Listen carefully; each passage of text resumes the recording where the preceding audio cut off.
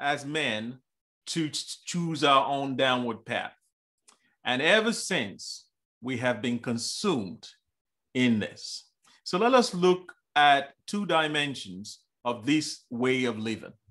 Now, in philosophy, there's something called hedonism, and it's an ethical theory. It is the belief that pleasure in the sense of satisfaction of desires is the highest good and proper aim of human life. There are many people whose life mission is to achieve the greatest satisfaction of pleasure for their lives. You ever heard people making a bucket list? I want to climb Everest. I want to do this. I want to do that. I want to earn this. I want to build that. All of that is consumed and concentrated around this sense of the satisfaction of desire.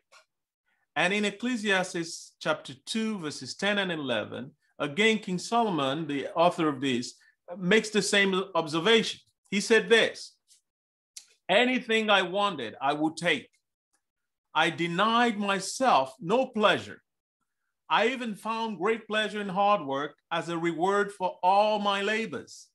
But as I looked down at everything I have worked so hard to accomplish, it was all so meaningless, like chasing the wind. There was nothing really worthwhile anywhere. So what's happening here is that if we're consumed in this singular pursuit of pleasure, for the physical sense of it, or even the emotional sense of it, it is all meaningless at the end of the day. You've heard of thrill seekers, people who want to across new frontiers, adventures in space. You know, this becomes the singular focus of the mind and dwells in the realm of hedonism because it becomes the prize that man's soul is looking at. The only focus now is to achieve pleasure in any sense of it, you know, whether it be by acquiring material possessions, whether it is acquiring financial, accruing riches, or even in symbolic power, authority, and position in the society. When you're singularly focused on this, it is not the way to live beyond self. You are right in the thick of living for the flesh. Amen. Let us look at the second dimension of this, which is one of indifference. Hallelujah. You know, there are some people whose life are so calloused to pain. You know, anytime they hear of anybody's misfortune, they say, tough luck. Life is tough, you know. And again, the preacher, Ecclesiastes chapter 4, verse 1, observe this. He says, again, I observed all the oppression that takes place under the sun. I saw the tears of the oppressed with no one to comfort them. The oppressors have great power and their victims are helpless. Now, we can't go about life saying every man for himself. There's nothing I can do about it. If they are unfortunate, it is their lot. But sure, there is something you can do about it. You can show compassion for the oppressed. That is the heart of the Lord. That is the heart of a believer, is to show compassion for the downtrodden. And to understand that except for the grace of God, there goes I. You know, so we can't live a life that is calloused to pain. You can't be so dismissive of people's adversity. You can't say tough luck, you know, suck it up. You can't say life is tough, you know, and walk away from it.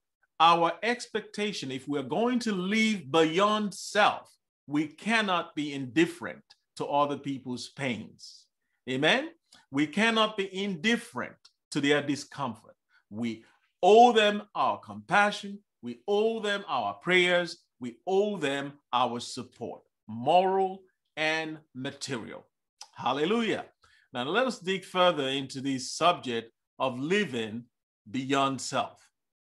Hallelujah. Now you've heard of the word coping. There are, you know, coping mechanisms for living beyond self. The three that I want to focus on this morning, there are many more. Coping mechanisms for living beyond self. One is to practice escape. You know, the other is to avoid denial. And the third is to shun withdrawal. Amen. Now let's take each one of these in depth. Hallelujah. Practice escape. You see, cautious avoidance of negative information and the myriads of distraction is good for our lives. If we are to live beyond self, we cannot have a sensory overload or be so pressured by the difficulties of life that we can't come up for air. Now, Ecclesiastes, again, the preacher in chapter 5, verses 19 and 20 says this, and it is a good thing to receive wealth from God and the good health to enjoy it. What good is wealth if you have no good health to enjoy it? And to enjoy your work and accept your lot in life. This is indeed a gift from God. And verse 20, let's pay attention here. It says, God keeps such people, the blessed people, God keeps them so busy enjoying life that they take no time to brood over the past. Because every time you dwell on the negative, it bounces back and it grows bigger. And some people can't go forward for always looking in the rearview mirror, going over every mistake that they ever made, painstakingly reenacting the different options and spending their times living in the past. When you do that, you are wrapped up in yourself and you cannot live beyond self. Hallelujah. So to live beyond yourself, your ego, the egocentric, focus, you must avoid and you must practice escape from constant, difficulties. You must look away and avoid cautiously negative information. Don't allow your body to be a receptacle for too much information about the things that are wrong in the world. If you want to experience depression, take on the news. It's full of injustice and different things that are happening. And the cohort of people that are glorifying this. If you focus and you don't practice escape and you go on to this 24-hour news cycle, you will not be able to live beyond yourself. Hallelujah. Let's look at the second admonition here, which is denial. Now, this is almost the clear opposite of avoiding, or practicing escape. What it says here is avoid propaganda and dogma. Like the false scribes described by prophet Jeremiah in Jeremiah chapter 8, verse 11, says this, these false prophets, they offer superficial treatments for my people's mortal wound. They give assurances of peace when there is no peace. So what is it saying is avoid denial, avoid, reducing or minimizing the obvious. Quit playing the ostrich. Don't say everything is fine and life happens. Don't do that. Recognize situations for what they are. And for this, Ecclesiastes, the preacher has a recommendation for us. Ecclesiastes chapter 7, verses 13 and 4. King Solomon says, accept the way that God does things. For who can straighten what he has made crooked? Verse 14, enjoy prosperity while you can. But when hard times strike, realize that both come from God. Remember that nothing is certain in life. We are called to live by faith. The Bible says the just shall live by faith. Now, some people activate faith in reverse. Faith is calling those things that be not as though they were, in anticipation of their physical manifestation. It doesn't work in reverse. Faith is not calling those things that are as though they weren't. You can't reduce reality by faith hoping it away. You can make declarations, you can make claims, but faith is the substance of things that are hoped for. If you're spending your time trying to dematerialize what is normal and what is real, you are not acting by faith. So avoiding denial, and calling a spade and accepting things the way God delivers them to us is how you start to live beyond yourself. Because then you don't take personal responsibility for tragedies when they happen, for difficulties when they happen. Everything comes from God. Every good and bad situation is sanctioned by God, customized to make your life a unique experience. Amen. Hallelujah. Let's look at the third coping mechanism here, and that's speaking of shunning withdrawal. Amen. Now, some people, in order to cope with the vicissitudes and the ups and downs of life, they basically withdraw into their cocoon.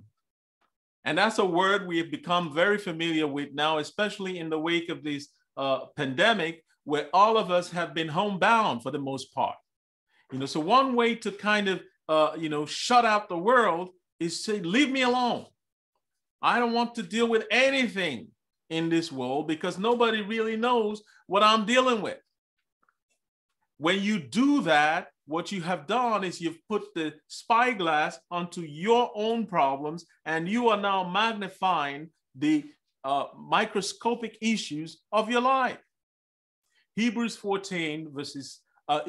chapter 4, verses 14 and 11 tells us this. It says, seeing then that we have a great high priest who passed through the heavens, Jesus, the Son of God, let us hold fast our confession, for we do not have a high priest who cannot sympathize with our weaknesses, but was in all points tempted as we are, yet without sin. And verse 16, it says, let us therefore come boldly to the throne of grace, that we may obtain mercy and find grace to help in time of need. Hallelujah. If you're going to live beyond self, you have to confront your problems head on. Grab the bulls by the horn. Come boldly to the throne of grace so that you can obtain mercy. It isn't going to help to shun the problem and to withdraw into a cocoon, and to just shut out the world and live in the closet of our minds. So if we are to live beyond self, we have to practice these three coping mechanisms. We have to learn to practice escape from the inundation of evil and bad news and negative things. We cannot be indifferent to life. We have to avoid denial. And lastly, we have to shun withdrawal, which means we have to engage with everything in our lives. Amen. Want to close now with the word. Here is the final word. But this is an anonymous quote that has had a tremendous impact on my personal life. It says, but for a tiny little exception, this whole world consists of others. Let's think about that. What is this tiny little exception? The tiny little exception is you and me. But for you and I, this world consists of others, other people. Even when you're a family, you still have these tiny little exceptions within you. You're not all the same. You don't have the same organs. You have similar, gene, but you don't share the same organs unless you're co-joined, So we must engage the ministry of suffering like Christ. We must hold on to our confessions. We must recognize our weaknesses because we're not Superman or women.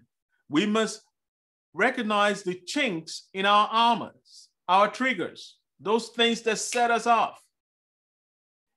We must live for Christ who died and rose for us. We must build a community You know, we say this often, we must love others and we must care for the lost. Who are the lost? Those are the ones that have no idea of the gospel of Jesus Christ. Those are the ones that can reduce their life explanation to biological factors. For these, above all, is the will of the Father. It is the will of the Father that we live beyond ourselves and that we don't focus just on our own problems and that we don't spend our entire life trying to fix our own problems. God intends for us to be a community of people, a community of believers that are interdependent, that are working together according to his purpose for our own good. When you care for the lost and they become saved, they join your community, and this ripple effect keeps going on and on and on. Remember that the largest body of faith in the world, Christianity, began with Christ and 12 men, the 12 apostles. And this over, 2,000 years ago. The ripple effect continues. Each one reach one. That is how you live beyond yourself. Hallelujah. We thank God for his word today. I never missed the opportunity to share salvation prayer. I know that we die to ourselves daily, and I know that many have come to a saving knowledge of the grace of God. But perchance there is someone who is watching me right now, or who will watch this broadcast later, who has not made this decision. Let me share with you. Romans chapter 10, verse 9 in the Living Bible says this: "For if you tell others with your own mouth that Jesus Christ is your Lord, and believe in your own heart that God has raised him from the dead, you shall be saved." So please, right now, I want you to just close your eyes and say this prayer with me and mean it in your heart. Saints, join in. Dear Lord Jesus, I know I'm a sinner. I ask for your forgiveness. I believe you died for my sins and rose from the dead. I turn from my sins. I repeat that. I turn from my sins and I repent. I invite you to come into my heart and life this instant. I want to trust and follow you as my Lord and Savior. Amen. Now, brothers and sisters, if you just said that prayer for the first time, you have provoked such joy in heaven. Angels are rejoicing for your sake. Grace Gate Church is rejoicing for your sake. We thank God for what you have done, for this is the mission central. It is to share the salvation of God that is so full and free, so that you too can live beyond yourself. Hallelujah. 3 quick things as we close. If you just said that prayer, the enemy and the adversary of your soul is very wily and crafty. He's going to sneak around and tell you nothing's changed. See, it didn't make any difference. You don't feel any different. Don't let him lie to you. 3 things I recommend that you must do now that you said that prayer. 1, talk to God every day. Christians call that prayer. You say, how? Tell him how you feel. Tell him what you need. Tell him how, your day is going. Pick a time of day to do it. Do one long session, do several long sessions. Keep him abreast of how you're doing and talk to him every day. Now read the Bible every day. You say, why? Because God talks to you through his word. As you begin to read his word and as you make a habit of it, he talks to you, he reveals words to you, he reveals knowledge to you, he reveals things to you in his word, and he speaks words into your situation, words into your circumstance, and word into the lives of those that you are interceding for. Hallelujah. And finally, I recommend that you join a Bible-believing church. You have a home here, you are welcome, and you will grow and mature into the purpose of God's calling in your life. Oh, hallelujah. I thank God for this message and this Sunday, this 114th day of the year. We thank God that you've joined with us today, and I just want to bless you now. Father, I declare that they are the head and not the tail, above and not beneath, and everything they put their hands to this week shall prosper and be successful. Let us share the grace. May the grace of our Lord Jesus Christ, the love of God, and the sweet fellowship of the Holy Spirit be with us now and forevermore.